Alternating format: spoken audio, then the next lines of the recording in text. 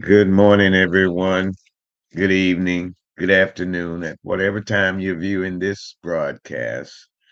Welcome. You know what time it is. I'm in my office today, enjoying quiet time of reflection and meditation, thinking about the annual Men's Day that we're having here at Clifford Temple on Sunday afternoon at 2 p.m. You're invited, 2007 Smith Avenue here in Thomasville, Georgia. But I'm just reflecting on the grace of God, the goodness of God, as we continue our Sunday school lesson, which deals with the fact that God's law is love. And we really got to get a handle on that. And our Sunday school lessons continue to lead us toward that conclusion. And when we say God's law is love, we're talking about God gave the Old Testament Ten Commandments, covenant law, out of love for his people, and the fact that now that Jesus Christ has fulfilled the law, the Old Testament, we now live out of the love that God has shown to us through the grace of Jesus Christ by offering up Jesus as the propitiation for our sins. And so this Sunday school quarter, this Sunday school series of lessons all have to do with the resounding statement that God is love. Our lesson this week is entitled Works and Faith, taken from Galatians chapter 2, verses 1 through 10 as devotional reading, and then chapter 2, verses 11 through 21 as the printed text. I invite you to read the entirety of chapter 2. I believe it will illustrate clearly that God's law is love. So we're going to talk about works and faith in terms of living by the Ten Commandments, the moral law of God, and living by faith in Jesus Christ. Is there a difference? Does it matter? Are they the same? Well, let's get into the lesson. Let's pray. Father, we thank you for your word today. We bless you and we magnify you. We acknowledge that there is none like you. We declare that thou art the one true and living God. And for that, we say thank you. We're excited about who you are and about your revelation of yourself to us. So we bless you, O God, and we bless the name of your Son, Jesus the Christ, through the Holy Spirit revealed to us as your Son. We accept Jesus as the way, the truth, and the life. Bless your word in Jesus' name. Amen and amen. Beloved, let's get into this text. Works and faith, beginning in Galatians chapter 2, reading the printed text at verse 11. But when Peter was come to Antioch, I withstood him to the face, because he was to be blamed. For before that certain came from James, he did eat with the Gentiles, but when they were come, he withdrew and separated himself, fearing them which were of the circumcision, which is another name for the Jews. And the other Jews dissembled likewise with him, insomuch that Barnabas also was carried away with their dissimulation or their hypocrisy, or their setting themselves now apart from the Gentiles, whereas before they were eating and drinking and living with the Gentiles in peace and harmony. But when the Jews arrived, it caused them to stray from the truth of the gospel. Let's go to verse 14. But when I saw that they walked not uprightly according to the truth of the gospel, I said unto Peter before them all, if thou, being a Jew, livest after the manner of Gentiles, and not as do the Jews, why compellest thou the Gentiles to live as do the Jews. We who are Jews by nature and not sinners of the Gentiles, knowing that a man is not justified by the works of the law, but by the faith of Jesus Christ, even we have believed in Jesus Christ, that we might be justified by the faith of Christ and not by the works of the law. For by the works of the law shall no flesh be justified. Wow, Paul did not pull Peter to the side. Paul confronted Peter in the presence of everyone. I call it a teaching moment. Normally, we would want to pull people to the side when we see them doing wrong. But if their wrongdoing results in other people joining them, then that's a teachable moment. Not only did Peter withdraw from the Gentiles, so did the other Jews who were there with Paul and the other members of the congregation here in Antioch. Then it's a time for everyone to learn you need to change your behavior. So why say it twice when you can say it once? But verse 17, but if while we seek to be justified by Christ, we ourselves also are found sinners, is therefore Christ the minister of sin? God forbid. For if I build again the things which I destroyed, I make myself a transgressor. For I, through the law, am dead to the law, that I might live unto God. You hear that? I am crucified with Christ. Nevertheless, I live, yet not I, but Christ liveth in me. And the life which I now live in the flesh, I live by the faith of the Son of God, who loved me and gave himself for me. I do not frustrate the grace of God, for if righteousness come by the law, then Christ is dead in vain. Our lesson last week, we learned conclusively that the law no longer is our tutor, that we have been saved by faith in that one act of Jesus Christ on the cross, and that the law, since we are dead to the law because Christ died, we died with Christ, and because Christ rose, we rose with Christ, and we are now living on the other side of the cross, which means we have been set free from bondage of any sort, of any kind, to live in covenant with our God. And so now we are understanding what this lesson is teaching us at the beginning. But I want to share the introduction to this lesson. It's entitled More Than Doctrine. I think it's worth sharing, and I hope you'll be patient with me at this hour. Here's what it reads in your commentary. Like many 18-year-olds, I thought I knew everything. I was a first year Bible college student with a group of young, zealous, and like minded guys who were dedicated to our doctrines. And anyone who disagreed with us was simply wrong. With a sense of superiority, we would often debate others in the dorms about their understandings of the particulars of Christian doctrine. Our statements and actions belittled anyone who came from a different Christian tradition.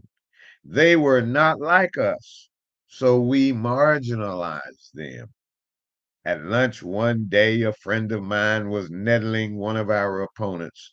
A professor of ours stepped in with firmness and truth. Our professor told my friend that he was not representing Christ. That's important. I just said something important. The author just wrote something important in this illustration. He said, with firmness and truth, our professor told my friend that he was not representing Christ. I stood there in fear and humility, knowing that I too was receiving this correction. Our arguments over doctrines did not further the gospel in this case. They served as a dividing line between us and them. Our lesson today cuts to the heart of a similar issue faced by Peter and Paul. And so it is, the law of love is more than doctrine, it is praxis. The law of love is greater than our understandings, it is our practice. It is not just mental assent, it is praxis. I want to say that until it rings in your head.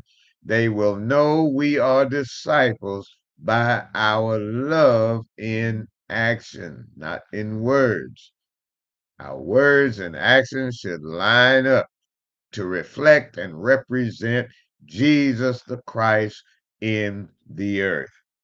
And so then here Paul is writing, he's writing to the church of Galatia, reminding them of certain events and experiences that they've had with Jews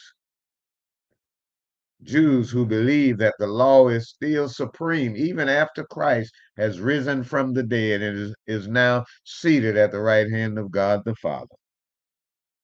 And so Paul did not address this letter to a particular church. He addressed it to a certain province, somewhere around what we call now modern Turkey.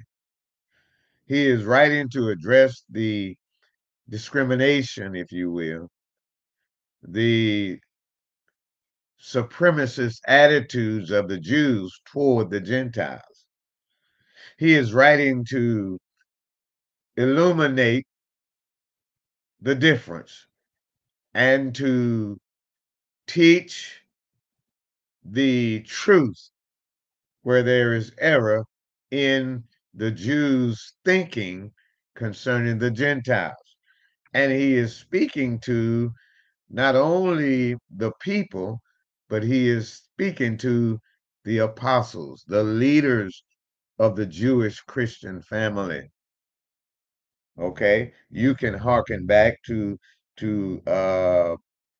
several years after the Council of Acts 15, which is somewhere the author says around AD 51, the year of our Lord 51. So that would be if Jesus lived until the year of our Lord 33, that would be about 33 from 51, about 20 years or so after Jesus' resurrection and the beginning of the early church.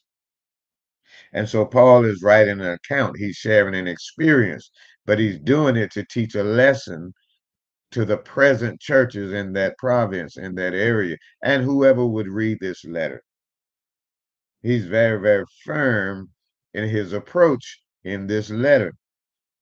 He does not want to sugarcoat because it's too important. God's law is love. It trumps everything else. Nothing else that we stand on is equal to standing on the fact that God is love. And that reminds us that no matter how astute we may be in doctrine and in knowledge, love is the superior ethic because God is love. So then, here we come to Paul talking about Peter and the Jews that had been with him on this journey, this missionary journey, living with Gentiles, functioning every day as a believer in Jesus Christ. And then a group of Jewish leaders come from Jerusalem to visit. They come to Antioch. What's Antioch? Antioch was the capital city of Syria in Paul's day. And it was somewhere where the church was scattered, the believers departed, and then when the church commissioned Paul and Barnabas, you remember in Acts 13, they went to Antioch. Peter came, and Peter stayed with them, and he joined in with the Gentiles as brothers and sisters in the faith. And now Paul saw something in Peter that you could say harken back to Acts 10 when God sent Peter to Cornelius' house.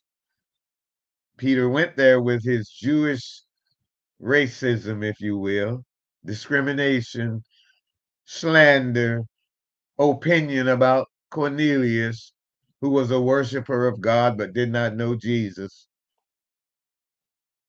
And Peter was saying that Jews really shouldn't be with the Gentiles because of their uncleanness before God, because they were not of the chosen tribe. And so God had to discipline Peter. And here again, Peter now, you remember Peter, same stubborn, mule-headed Peter, cussing Peter, that same individual.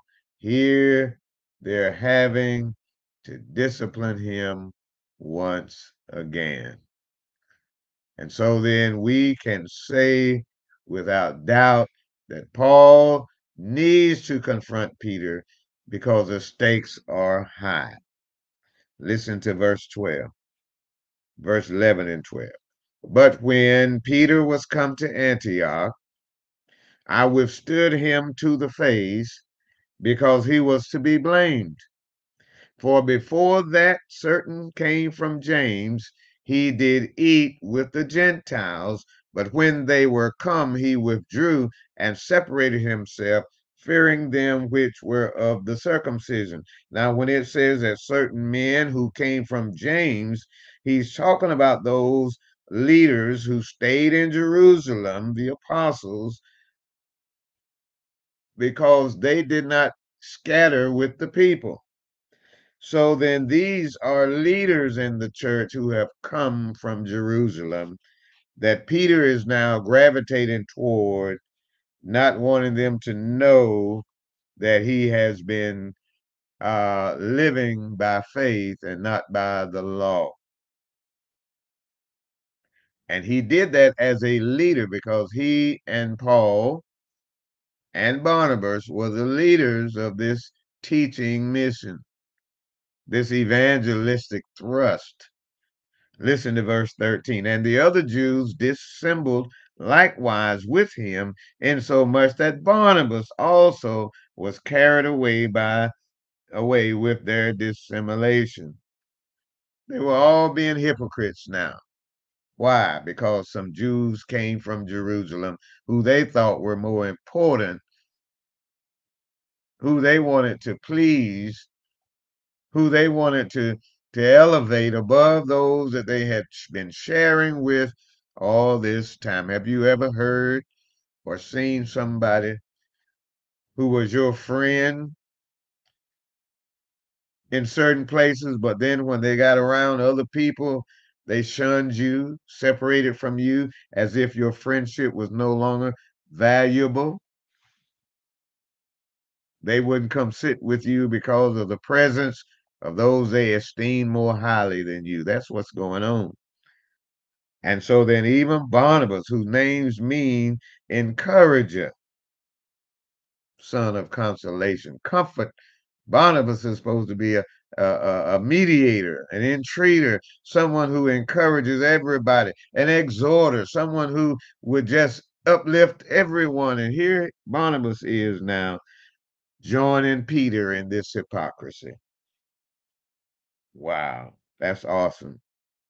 And it disturbed Paul to the fact that Paul says, but when I saw that they walked not uprightly according to the truth of the gospel, I said unto Peter before them all, if thou, being a Jew, livest after the manner of Gentiles, and not as do the Jews, why compellest thou the Gentiles to live as do the Jews? Who are we who are Jews by nature and not sinners of the Gentiles?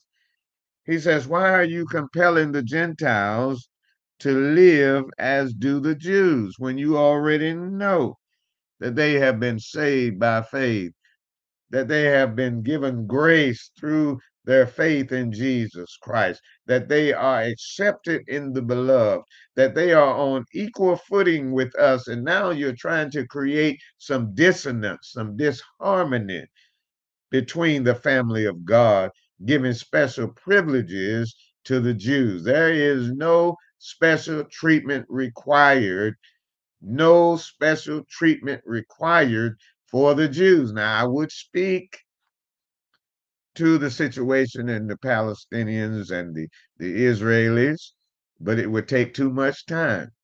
But what the Bible teaches is there is no special distinction among the family of God. We're all beloved in the family of God.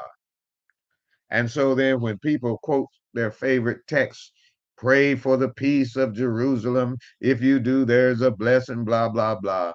They are ignoring the historical precedences of the establishment of, of that state called Israel. And we must be students of history and see the results of conquest by colonial powers, see how the earth was divided when the Suez Canal was constructed, see how the end of World War II saw the introduction of the Jewish state. Listen, we need to be mindful that Palestinian Christians and Jewish Christians are, are encouraged, commanded to love one another without distinction based on the law. And so our lesson is talking about works and faith. Is that right? Now, what is the work of the law? It is to be circumcised on the eighth day.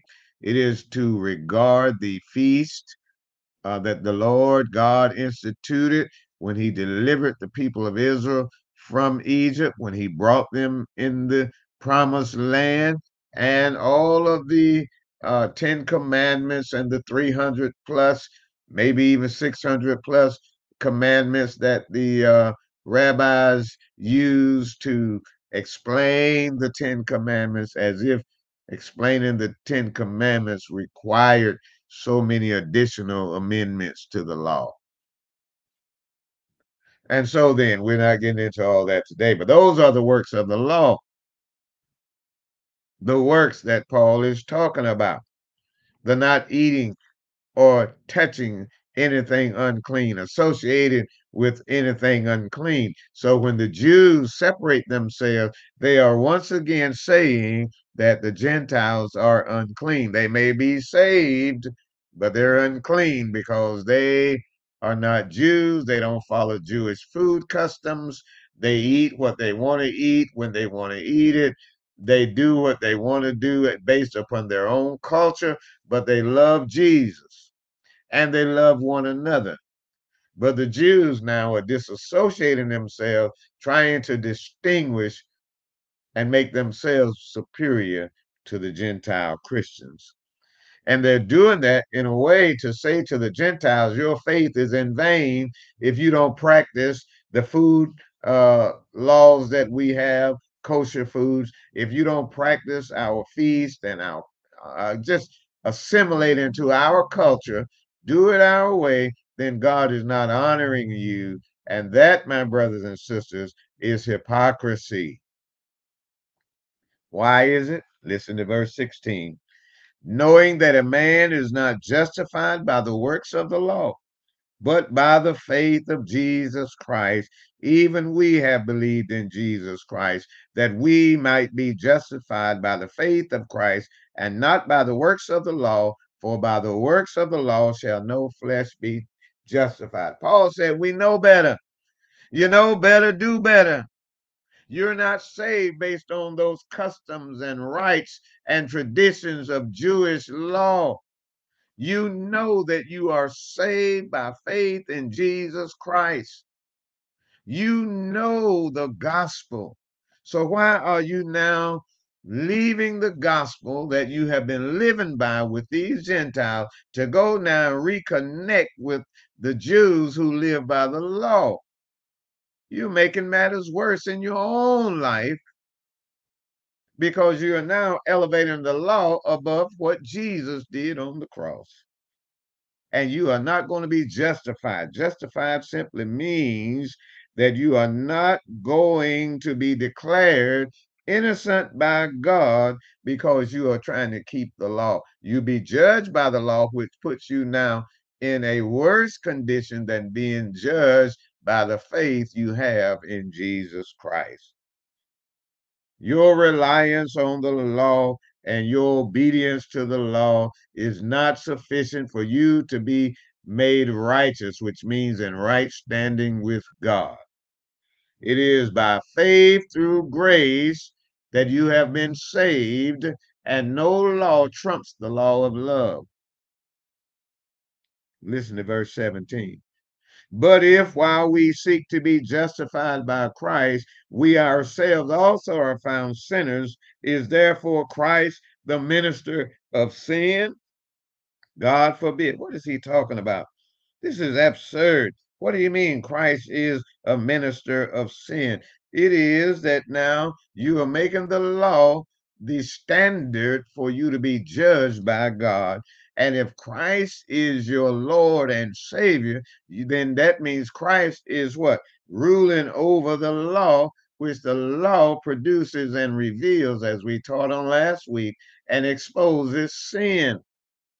Why would you go from the higher to the lower, from the greater to the less? Read Hebrews chapter 7. Why would you return, if you will, as Hebrews says, unto your own vomit? Why would you subject yourself to a law that is ineffective to produce salvation when you have what you need in Jesus Christ? And Jesus is not going to be judging anyone based on the law. Here it is, verse 18. For if I build again the things which I destroyed, I make myself a transgressor. 19. For I through the law am dead to the law that I might live unto God. Paul's laying it on thick here. And then he makes the ultimate statement of faith. Listen, verse 20. I am crucified with Christ. Nevertheless, I live, yet not I, but Christ liveth in me. And the life which I now live in the flesh, I live by the faith of the Son of God, who loved me and gave himself for me. This is God's law of love in a nutshell. It is in Christ that we live and move and have our very being. It is through Christ that we live. We are taught by grace. We live by grace.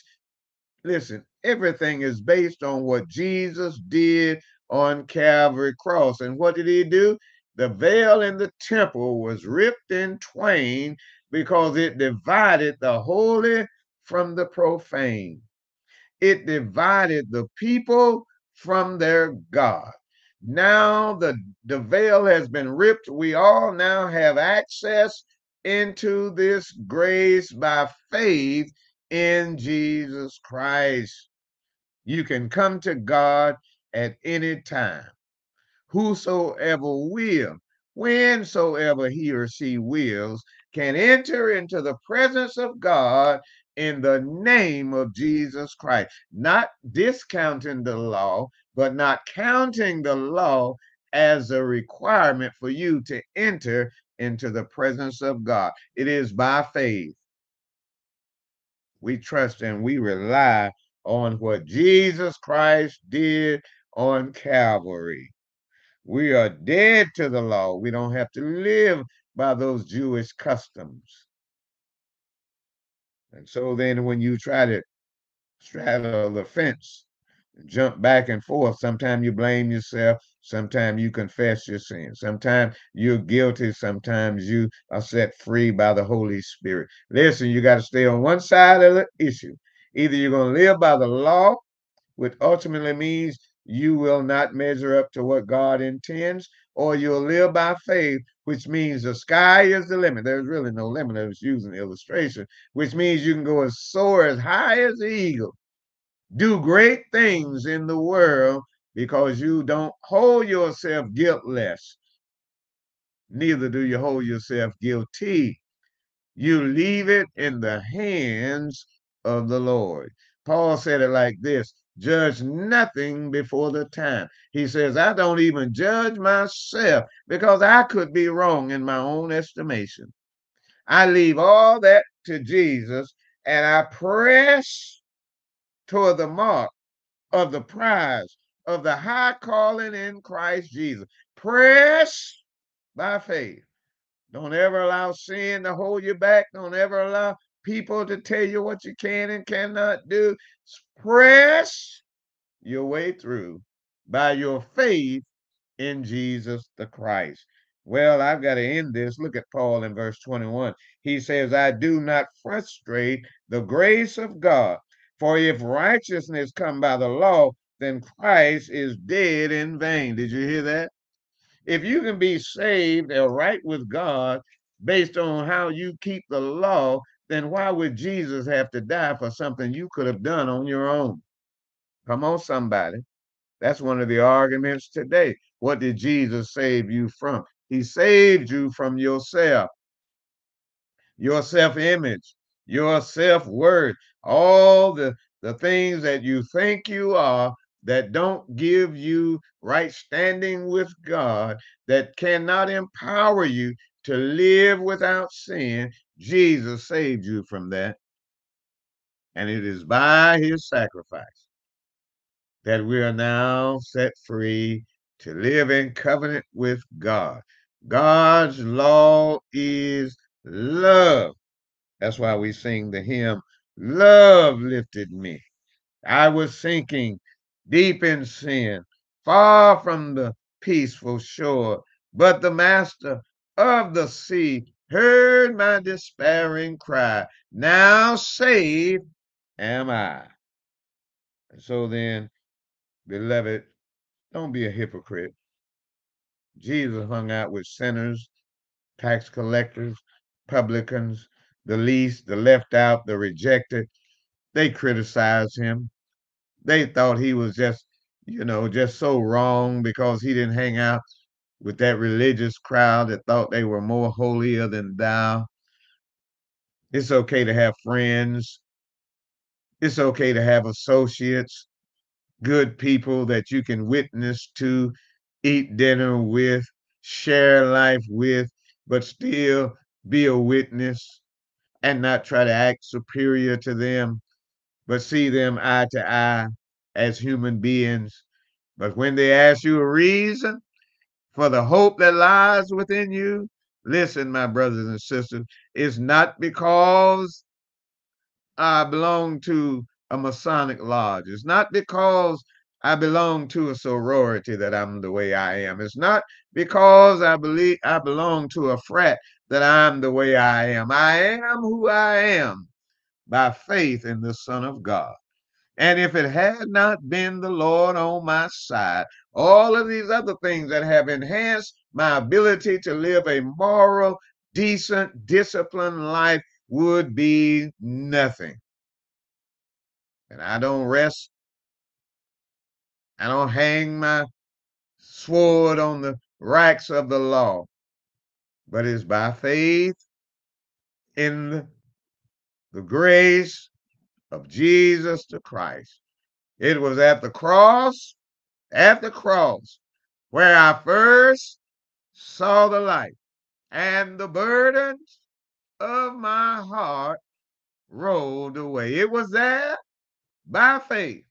I received my sight, and now I'm happy all the day. Beloved, enjoy this lesson.